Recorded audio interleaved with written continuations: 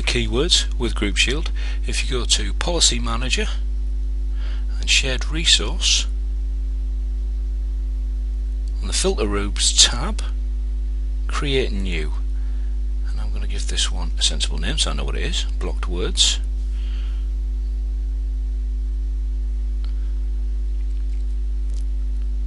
Click OK. There it is selected up there. I want to create a new rule.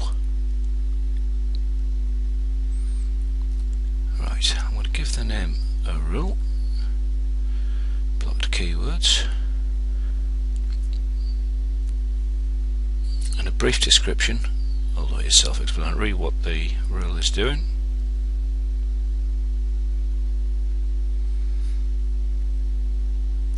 Tick the box to add this rule to the categories rule group, and here's the word I'm going to block. Because this is a production environment, I don't want to impact on the users that are using it. Ignore the case, so it can be a mixture of upper and lower case. If you had extra words, like you wanted to block watch only if it was with Rolex, you could put that in there by ticking that box.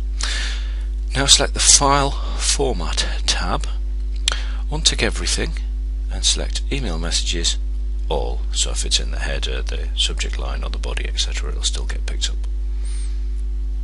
Now you need to save that. And with all things Groupshield, you need to go up to the top and apply it, so it'll go green. Now we need to add that to the scanner, so select On Access, Master Policy, and the bit of the policy we're looking for is Content Scanning. Select that, add rule, change it to your blocked words category. Now I've only got one at the moment, but I'm going to have multiples in the future, so I'm going to select all. I'll replace with alert, I'll log or quarantine, I'll notify both the sender and receiver. You might want to do this in a production environment, but that's what I'm going to do. Once again, we need to save that, and because there's been a change made, we need to apply the policy once again.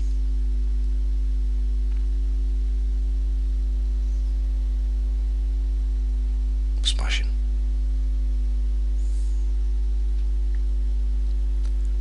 Okay, let's test that. Just minimize that out of the way. As you can see, I'm on Exchange 2003. Well, it's an SBS 2003 box actually. I'm going to send a test email to my work account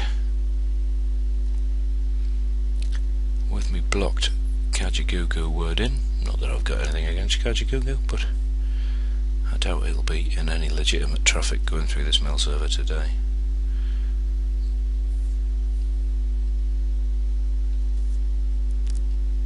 Okay, send.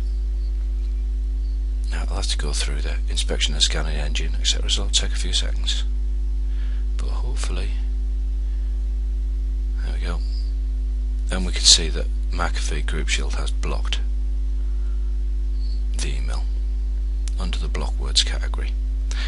That's great until you want to add another word on. To do that, go to Policy Manager, Shared Resource, make sure Filter Rules is selected.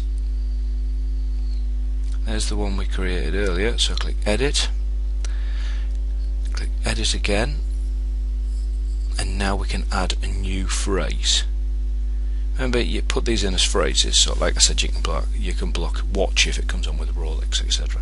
I'll block the word a wimple because I don't know, we don't have any nuns working here, so apply, and then that'll be blocked also. And you can build that up with sensible words like Viagra and Rolex watches, etc. Don't forget to visit us at www.peaknetlive.com. Thanks very much for watching.